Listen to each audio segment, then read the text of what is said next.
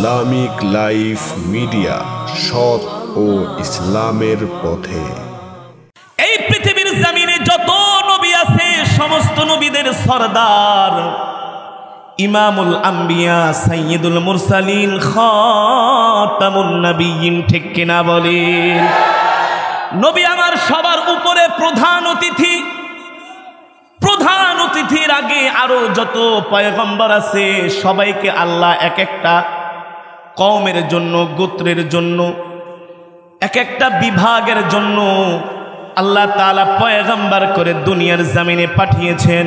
কিন্তু সর্বশেষ আপনার আমার নবী নবী মুহাম্মদুর রাসূলুল্লাহ সাল্লাল্লাহু আলাইহি ওয়াসাল্লামকে আল্লাহ সর্বশেষে পাঠিয়েছেন, ঠিক কিনা বলেন?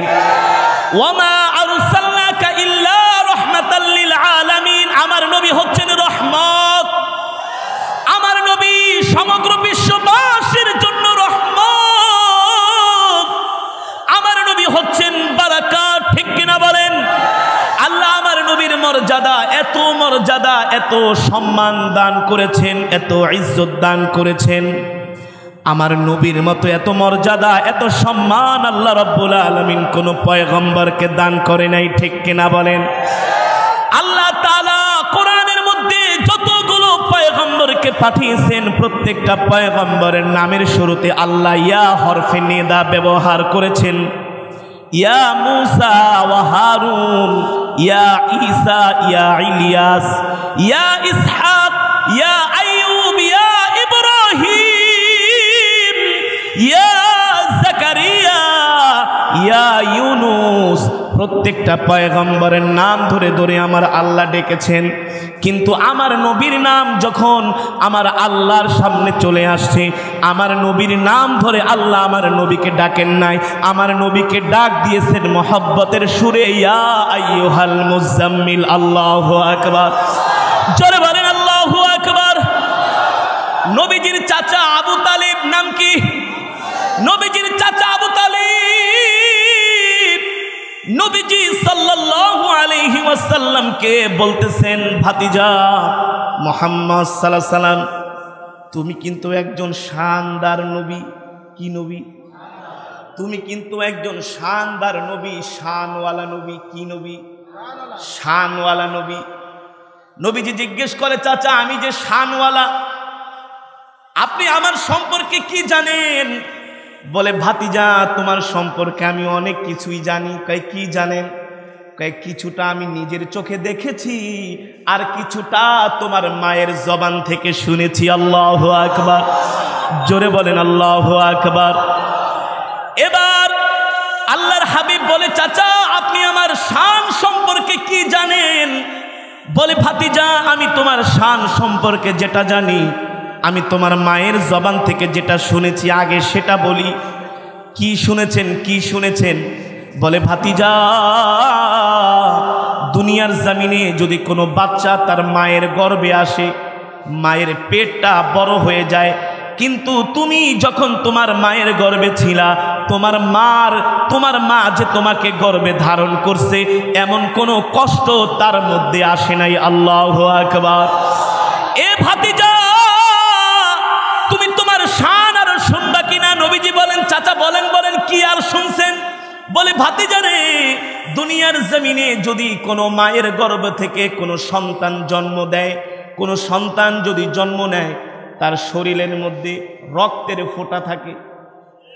থাকে কি থাকে না? কিন্তু খোদার কসম করে বলি, তোমার মা যখন তোমাকে জন্ম দিয়েছে তোমার শরীরের মধ্যে একটা বালু কণা পরিমাণ কোনো রক্তের ফোঁটা ছিল না। দুনিয়ার বাচ্চাগুলো যখন জন্ম নেয়, তার মা জন্ম নেওয়ার পরে নার কাটতে হয়, নার কাটতে হয়। কে যেন তোমার মায়ের গর্ভে থেকে তোমার নারটাকে কাইটা দিছে। আর জোরে বলেন আল্লাহু আকবার। বলে, ভাতিজা তুমি যখন তোমার মায়ের গর্ভ থেকে জন্ম নাও, তুমি যখন দুনিয়ার জমিনে আগমন করো, ভূমিষ্ঠ হও, কান্নাল মিসকা ইয়াকুত, তুমি যখন তোমার মায়ের পেট থেকে দুনিয়াতে আসো, তুমি আসার সাথে সাথে তোমার শরীরের ঘ্রাণে সারা এলাকা ঘ্রাণ হয়ে গেছে। আল্লাহু আকবার। তোমার ঘ্রাণ মনে হয় জান্নাতের জান্নাতের স্বর্গীয় ঘ্রাণ, জান্নাতের স্বর্গীয় ঘ্রাণ অনুভূত হচ্ছে। আল্লাহু আকবার। এবার চাচা আবু তালিব বলে, ভাতিজা গো, দুনিয়ার জমিনে যদি কোনো বাচ্চা জন্ম নেয়, কিছুদিন পরে তার সুন্নতে খাতনা করতে হয়। কি করতে হয়? সুন্নতে খাতনা করতে হয়। মাখতুমান কতআন। তুমি যখন তোমার মায়ের পেট থেকে জন্মগ্রহণ করেছো, কে যেন তোমার সুন্নতের খাতনাটা তোমার মায়ের পেটের মধ্যেই করে দিয়েছে। চাচা আবু তালিব বলে, এটা তো আমি তোমার মায়ের কাছ থেকে শুনেছি। এটা কি? তোমার মায়ের কাছ থেকে তোমার এই শানগুলো আমি শুনেছি, কিন্তু আমি আমার নিজের চোখে যেটা দেখছি সেটা শুনবা না? নবীজি বলে, বলেন চাচা, আপনি নিজের চোখে কি দেখছেন? বলে, ভাতিজা, আমি আমার নিজের চোখে দেখেছি, তুমি যখন তোমার মায়ের পেট থেকে জন্মগ্রহণ করেছো, দুনিয়ার জমিনে আয়েশা তুমি একটা লম্বা চূড়া সেজদা তুমি তোমার আল্লাহর মালিকের কদমে দিয়েছো। লম্বা চূড়া সেজদা দিয়ে একটা মোনাজাত দিয়েছো। আল্লাহু আকবার। এ তুমি মাসুম, তুমি মাসুম শিশু বাচ্চা, এখনো কিছু জানো না, কিন্তু মায়ের পেট থেকে পয়রাই তুমি একটা লম্বা চূড়া সেজদা দিয়েছো। আল্লাহু আকবার। এই তোমার সেজদা দেখে আমি বুঝতে পারছি আমার ভাতিজা দুনিয়ার কোনো সাধারণ মানুষ না। আল্লাহু আকবার। আমরা তোমাকে দোলনার মধ্যে শোয়ায় রাখছি। কি করছি? দোলনার মধ্যে শোয়ায় রাখছি। দেখি আকাশের চাঁদটা তোমার দিকে আসতেছে। আকাশের চাঁদ তোমার দিকে আসতেছে। আকাশের চন্দ্রের আলোতে আমাদের ঘর আলোকিত হয়ে যাচ্ছিল। আকাশের চন্দ্রটা তোমার দিকে এমন ভাবে আগাইতেছে, আগাইতেছে, আগাইতে আগাইতে আমি দেখি ওই চন্দ্রটা মনে হয় আমার ভাতিজার উপরে আশ্রে পড়বে। আমি ভয় পেয়ে গেলাম। আমি সামনে আগায় গেলাম, দেখি চন্দ্র আমার ভাতিজার উপরে আশ্রে পড়বে তো দূরের কথা, আকাশের চন্দ্র আইসা আমার ভাতিজা মোহাম্মদ সাল্লাল্লাহু আলাইহি সাল্লামের সাথে খেলা করতেছে। আর জোরে বলেন আল্লাহু আকবার।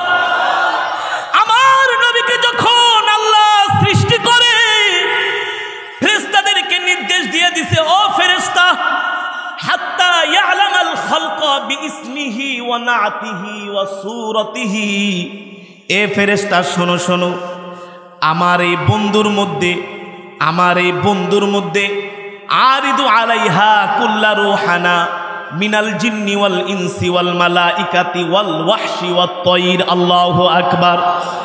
এ ফেরেশতা, মানুষের যত ভালো গুণ আছে, ওয়াল মালাইকা ফেরেশতার যত ভালো গুণ আছে, ওয়াল জিন জিনের যত ভালো গুণ আছে, ওয়াল ওয়াহশি জীব জন্তুর যত ভালো গুণ আছে, ওয়াত তায়র এমনকি আকাশের পাখির যত গুণ আছে, সব ভালো গুণগুলো আমার নবী মুহাম্মদ সাল্লাল্লাহু আলাইহি সাল্লামের মধ্যে ঢুকায়া দাও। হাত্তা ইয়ালামাল খালকা বিইসমিহি ওয়া নাতিহি ওয়া সূরাতিহি। আমার নবীকে যখন আল্লাহ সৃষ্টি করলেন, এখনো দুনিয়ার জমিনে পাঠায় নাই, আল্লাহ তাআলা ফেরেশতাদেরকে নির্দেশ দিলেন, আমার বন্ধুকে মাশরিক থেকে মাগরিব, সীমার থেকে জনুব, আমার বন্ধুকে সারাটা পৃথিবী তোমরা ঘুরায় আনো। কি করে আনো? মিনাল মাশরিক ওয়াল মাগরিব, সারা পৃথিবী আমার বন্ধুকে ঘুরায় আনো। কেন ঘুরাইবা? কেন ঘুরাইবা? হাত্তা ইয়ালামাল খালকা বিইসমিহি ওয়া নাতিহি ওয়া সূরাতিহি, যাতে করে আমার বন্ধুকে সারা পৃথিবীর মানুষ, সারা পৃথিবীর সৃষ্টি যাতে করে আমার বন্ধুকে নামে চিনে। কিসে চিনে? জোরে বলেন। নামে চিনে। ও নাতিহি, যাতে করে আমার বন্ধুকে সারা পৃথিবীর মানুষ গুণে চিনে। গুণে কিসে? শুধু মানুষ নয়, তামাম পৃথিবীর মধ্যে যত মাখলুকাত আছে, সব সৃষ্টি জীবগুলো যাতে আমার বন্ধুকে গুণে চিনে। আল্লাহ পাক বলে, শুধু গুণে না, হাত্তা ইয়ালামাল খালকা বিইসমিহি, শুধু নামেই চিনবে না, গুণেই চিনবে না, আমার বন্ধুকে যাতে করে সারা পৃথিবীর মানুষ সূরত চেহারায় চিনে। আমার নবীকে সারা পৃথিবী ঘুরে আনা হলো। আমার নবী এমন নবী, সারা পৃথিবীর মানুষ নামে চিনে কি চিনে না? জোরে বলেন, চিনে কি চিনে না? নবীজির প্রিয় মানুষ সিদ্দিকে আকবর, নাম কি? আবু বকর সিদ্দিক রাদিয়াল্লাহু তাআলা আনহু ব্যবসা করার জন্য শাম দেশে গেছেন। কোন জায়গায়?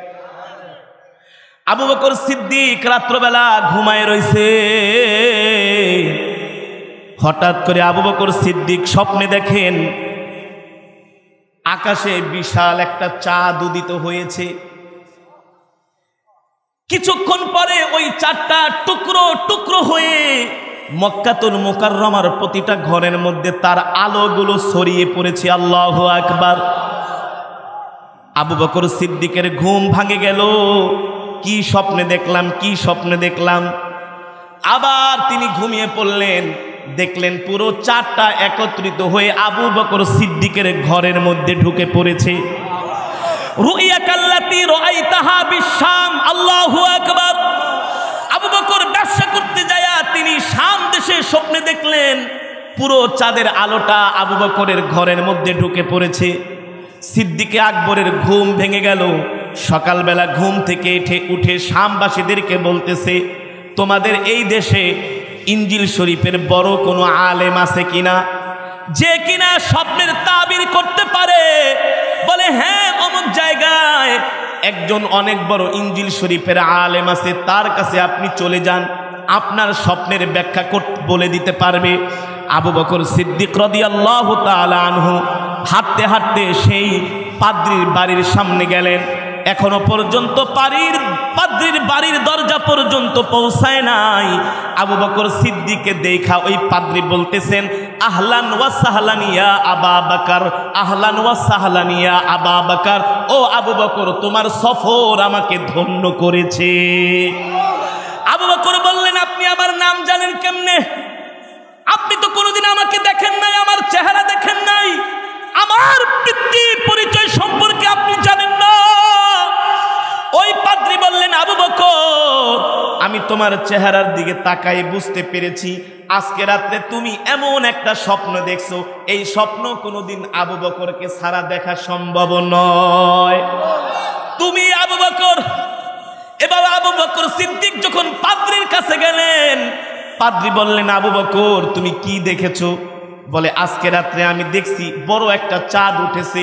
ওই চাঁদটা টুকরো টুকরো হয়ে মক্কাতুল মুকাররমার প্রতিটা ঘরের মধ্যে চাঁদের আলো ছড়িয়ে পড়ছে। আবার হঠাৎ করে তাকায় দেখি চাঁদের আলো নাই, ওই চাঁদটা একত্রিত হয়ে আমি আবু বকরের ঘরের মধ্যে পুরো চাঁদের আলোটা ঢুকে পড়েছি। আল্লাহু আকবার। এবার ওই পাদ্রী বলছেন, আবু বকর, আবু বকর, আমি তোমার চেহারা দেখাই বুঝতে পেরেছি এই এত চমৎকার, এত সুন্দর একটা স্বপ্ন তুমি ছাড়া আর কেউ দেখতে পারে না। ও আবু বকর, তোমার তো ভাগ্য ভালো, তোমার তো খোশ নসিব।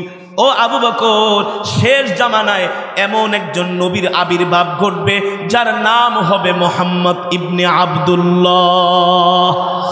জোরে বলেন আল্লাহু আকবার। তার নাম হবে কি? মোহাম্মদ ইবনে আব্দুল্লাহ। আর তুমি হবে তার সবচাইতে বড় কাছের সহযোগী। আল্লাহু আকবার। এবার আবু বকর বললেন, আপনি যে বললেন আমি স্বপ্নে দেখেছি, এর ব্যাখ্যাটা বইলা দেন। এবার ওই পাদ্রী বলল, আবু বকর, মক্কার জমিনের প্রতিটা ঘরের মধ্যে ইসলামের আলো অল্প অল্প ঢুকবে, দ্বীনের আলো অল্প অল্প ঢুকবে, কিন্তু তোমার ঘরের মধ্যে ইসলামের আলো, দ্বীনের আলো পুরাটাই ঢুকে যাবে। আর শেষ জামানায় যেই নবীর আগমন ঘটবে, এই নবীর সবচাইতে তুমি হবে তার কাছের সহযোগী। জোরে বলেন আল্লাহু আকবার। আবু বকর, তুমি যদি ওই নবীকে পায়া যাও, ওই নবীর সঙ্গী হয়ে যেও, আমি তোমাকে বলে গেলাম ওই নবী এমন এক নবী যেই নবীর কথা আল্লাহ পাক তাওরাতের ভিতরে বলেছেন, যেই নবীর কথা আল্লাহ পাক ইনজিল শরীফের মধ্যে বলেছেন। ঠিক কিনা বলেন? আল্লাহ বলছেন, এ ফেরেশতা আমার বন্ধুকে সারা পৃথিবীর মানুষ নামে চিনবে। নামে। জোরে বলেন, কিসে চিনবে? আমার নবীকে মানুষ নামে চিনে কি চিনে না? হিন্দুদের যেই গীতা আছে, রামায়ণ আছে, ঋগ্বেদ আছে, তাদের যেই কিতাবগুলো আছে ধর্মীয় কিতাব, ওই কিতাবের মধ্যে আমার নবীর নাম আছে। হিন্দুরা যখন মারা যায় তাদের কানের মধ্যে কানে কানে বলে লাইলাং মুহাম্মাদান। যখন হাসরের মাঠ কায়েম হয়ে যাবে, হিন্দু সম্প্রদায় তাদের ধর্মগুরুদেরকে যায়া বলবে, আপনাদের কারণেই তো আমরা বিভ্রান্ত হয়ে আজকে জাহান্নামে আসছি। হিন্দু গুরুরা বলবে, আমাদের দোষ দিও না, আমরা মরণের সময় তোমাদেরকে কানে কানে লাইলাং মুহাম্মাদান বলেছি, আল্লাহ ছাড়া কোনো মাহবুদ নাই, মুহাম্মদ সাল্লাল্লাহু আলাইহি সাল্লাম আল্লাহর নবী। ঠিক কিনা বলেন? আমার নবীকে মানুষ নামে চিনে কি চিনে না? একজন খ্রিস্টান লেখক এইচ মাইকেল হার্ট, নাম কি? এইচ মাইকেল হার্ট, তিনি 1000 মনীষীর জীবনী লিখেছেন। কয় হাজার? সবার শুরুতে আমার নবীজির জীবনীটা লিখেছেন। আল্লাহু আকবার। কোন লেখক, কোন কবি যদি কোন মানুষের জীবনী লেখে, আমার নবীর জীবনীটা ওই লেখক সবার শুরুতে লেখে। তার কারণ হলো আমার নবীর জীবনী লেখা ওই কবি, ওই সাহিত্যিক নিজেও আনন্দ পায়। ঠিক কিনা বলেন? পায় কি পায় না? কারণ আমার নবীর মতো এমন চরিত্রের নবী, এমন আখলাকের নবী, এমন পয়গম্বর পৃথিবীর জমিনে আসে না, আর কোনোদিন আসবেও না। আমার নবীর চরিত্রের সার্টিফিকেট দিয়েছেন কে? ইন্নাকা লাআলা, জোরে বলেন, ইন্নাকা লাআলা খুলুকিন আযীম। আমার নবীর চরিত্রের সার্টিফিকেট, আমার নবীর আদর্শের সার্টিফিকেট দিয়েছেন আল্লাহ। কে দিয়েছেন? আল্লাহ দিয়েছেন। ও যুবক, আমার নবীকে আল্লাহ নিজে বলতেছেন, আমার নবীকে আল্লাহ নিজে বলতেছেন, ও গো বন্ধু, আপনি একটু আমাকে আপনার উম্মতের কাছে পরিচয় করায় দেন। জোরে বলেন, আরো জোরে বলেন। বন্ধুকে কতটা মোহাব্বত করে। ওই দিন ঢাকায় এক মাহফিলে গেলাম। এখন ঢাকার শহরে সিটি নির্বাচন হচ্ছে। কি নির্বাচন? এখন হুজুরদের যা কদর আর আদর, হুজুরদের কি কদর আর দেখলেই হাতটা ধরে একটা হুজুর, আমি তো এলাকার লেগে এই করছি সেই করছি, মসজিদ মাদ্রাসা সব কি সব, হুজুর একটু দোয়া করেন। কি করেন? এক নেতা নিয়ে আমার হাত ধরে একটা, হুজুর আমি তো আপনাকে চিনি, আমি তো সকাল সন্ধ্যা আপনার তেলাওয়াত শুনি, কি করি? এই কথা বইলা বিশাল এক লিস্ট, হুজুর এতটা মাদ্রাসা বানাইছি, এতটা মসজিদ করছি, এই করছি সেই করছি। তো হুজুর আমি বলবো না, আপনি আমার কথাটা একটু মাহফিলের মধ্যে ইশারা, আকলমান ইশারা কা কাফি হে, নাকি? যে আকলমান সে তো ইশারাই বুঝে, নাকি? হুজুর যদি পারেন, মন চায়, আমি তো আমার কি করছি জীবনের সব তো আপনার কাছে বিস্তারিত বললাম, তো যদি মন চায় তাহলে একটু আমার নামটা একটু ফাঁকে কি করেন, ফাঁকে বইলা দিয়েন। কি বলবো?